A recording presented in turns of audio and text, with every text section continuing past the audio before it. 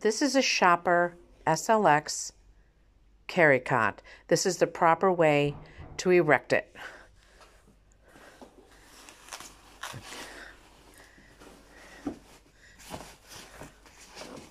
You pull up one side, make sure the bars inside are tight, okay? Then you pull it all the way till it clicks into position. Do you see how tight the sides look? Okay, then you put the cover on that side, pull up the other side,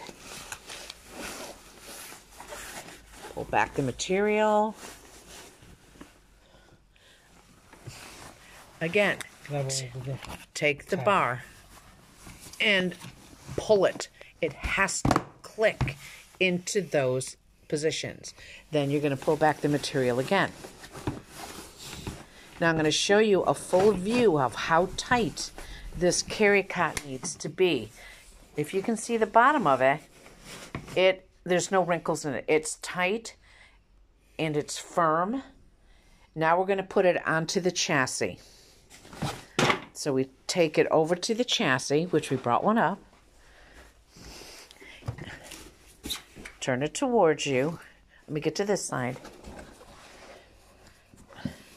And we click it on both sides until firmly clicked. It moves a little bit, and it's supposed to, but it's not going to move a lot. And that's how you erect the travel cot and put it onto the chassis.